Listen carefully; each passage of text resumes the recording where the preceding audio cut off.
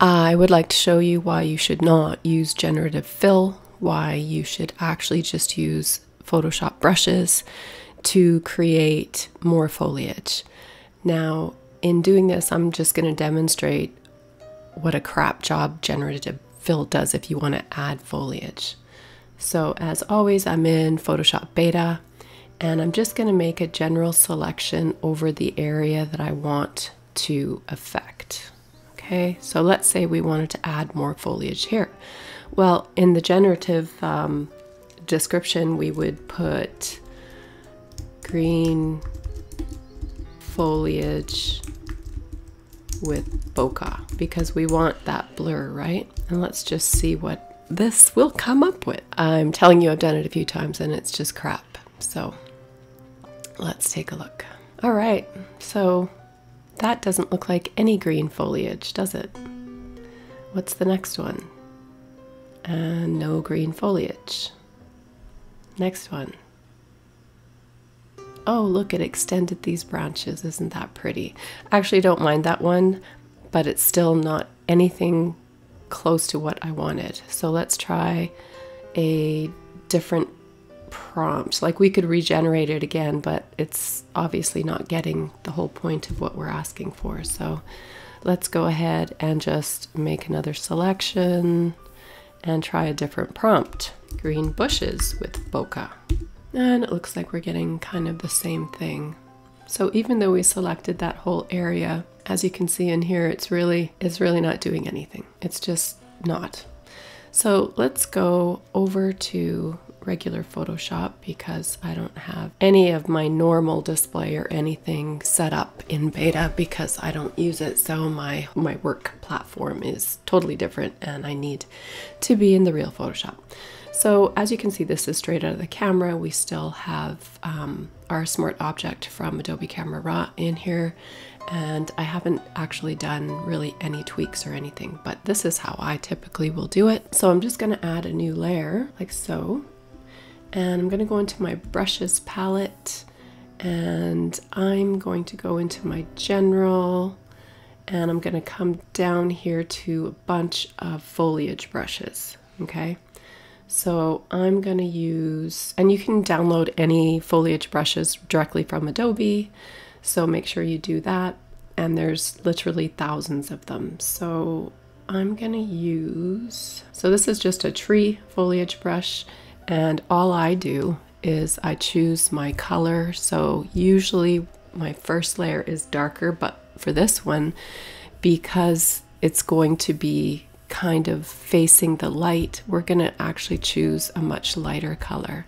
Make my brush bigger, and I'm just going to tap oh so gently. I'm going to make my brush bigger for this, and I'm just adding a little bit, kind of like that. Okay, and actually I'm going to leave this layer how it is. It's not typically how I do it, but I am going to leave it. I'm going to come up to blur, Gaussian blur, and I'm going to blur that out because I want to match the bokeh, right? So that's a little bit much. So just find it so where you can still see the shapes. Click OK. All right. So now I'm going to come up and I'm going to do another layer like so. But what I'm going to do is I'm going to clip it. So I'm going to just hold Alt or Option and put my cursor between these two layers, and I'm just going to clip it. All right, so now it's clipped, which is good. And then what I'm going to do is I'm going to grab a darker color, something like that. But I'm also going to reduce my flow, and I'm going to come in and just tap again. And by clipping it, it's not going to allow this particular brush to go any further than the very outer reaches. And I don't want to go right to the edge at all because I want to maintain the highlights on the edges as if that was sunlight. So we're just going something like this, little taps, little dabble do ya.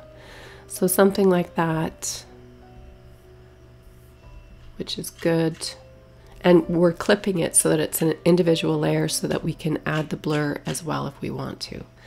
Now I'm gonna choose a darker color and come in and just do the same thing. And this is just adding some dimension using different tones of the exact same color.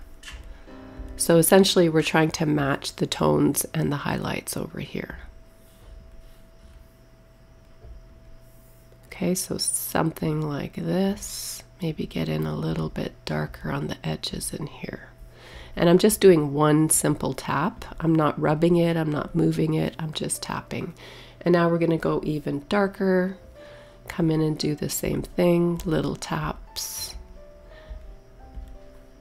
And this just adds dimension and depth.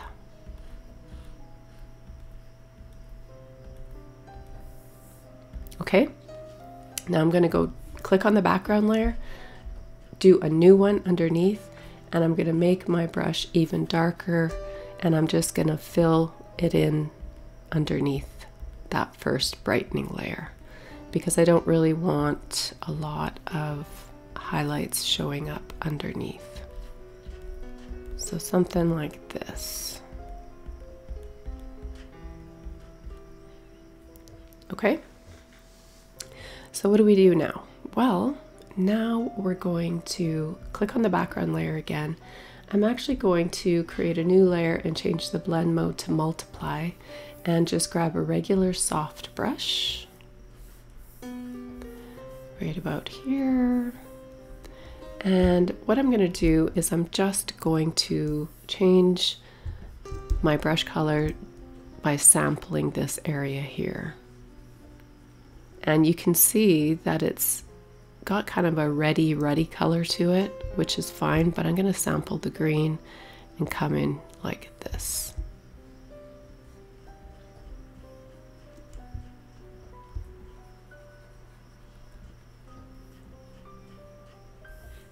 And all this is going to do is just give me the ability to darken this down and make it look a little bit more interesting.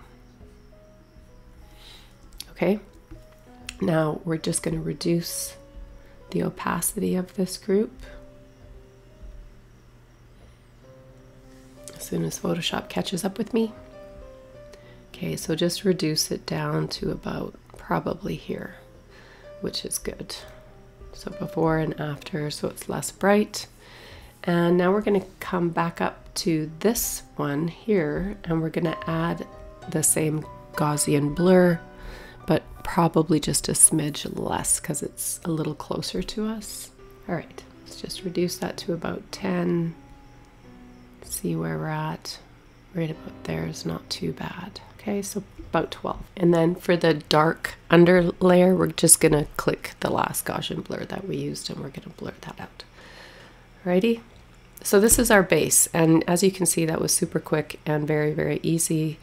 And so now what I'm gonna do is I'm gonna click above this, so a new layer, and I'm gonna choose this dark green and go back to my my foliage brush, and 50% is pretty good, but we do know that these are now going to be way darker for the shadows facing us, just like these.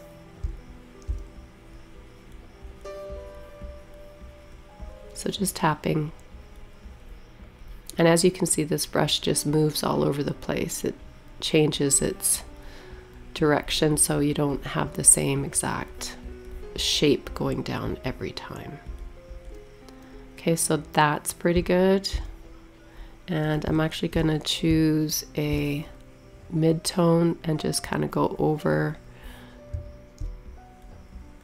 the highlights a little bit more. They're a little too big. So just over top, like so. Might even put a little bit like this. Okay, same thing. We're going to come in and Gaussian blur it. Okay, so that's our base bush layer. Let's just place them in a group all by themselves. And now we're going to start with a different brush. And for this one, I'm going to use, it's kind of like a leaf brush. And I'll show you what it does. I'm going to choose a a little bit cooler green, so more in the grays. And if I go like this, you can see that it creates leaves. But this is actually the wrong shape of leaf, so I don't want those. So let's grab a different one. I think it might be this one. Let's try this one.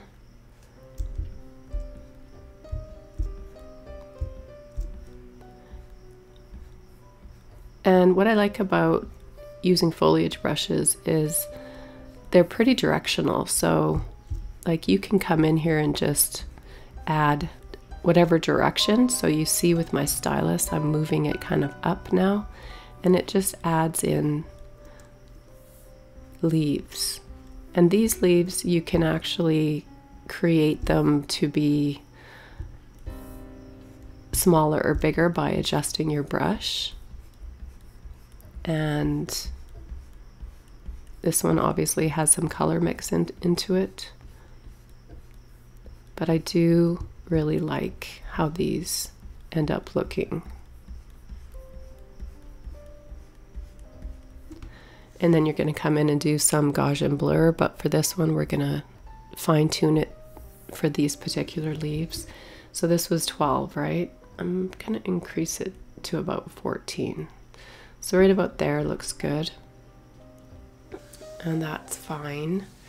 And the next thing that I typically do is I choose a soft, normal brush.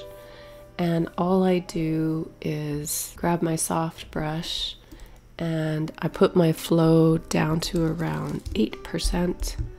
And I just grab that light color and do tiny little circles and kind of blend that all in with softness.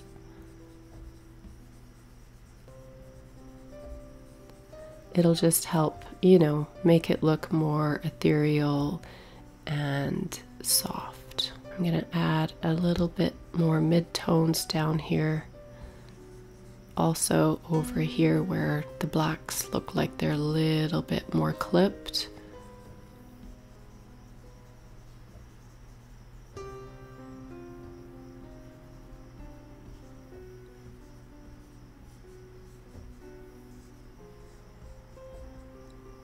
Okay. So far, super easy, right? So the next one that we're going to do is going to go back down to our general foliage brushes, and I'm going to use this leaf brush here, and you can see these little purple flowers here. So basically what I like to do is come in and add my own little purple flowers, and you can just come in and do it like this. Change the size of your brush, but if you come in and do this,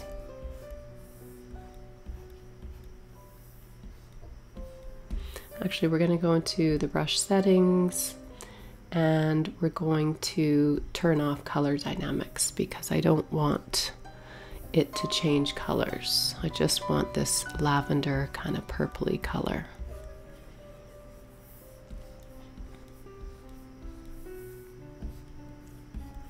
And then you can come and do a little bit darker, more saturated, like so. And then come up and do way lighter, reduce the size of your brush and add a few along the edge.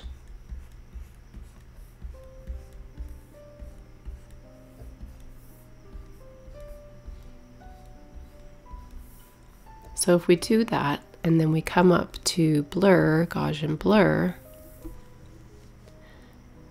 we can really blur that out because really we just want the suggestion of color. Okay, click OK, and then you can do your global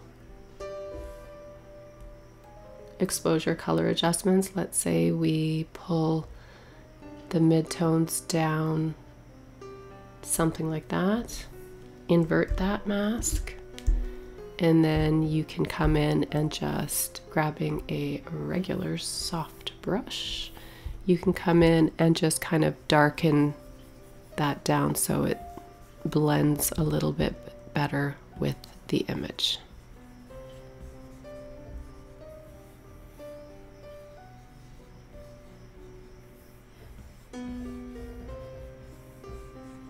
But yeah, don't use generative fill. Use your own skills and talents that you've created to create something. Here's another one that I did. This is a full edit. So you can see this image, and I'll show you what it looked like when I opened it up.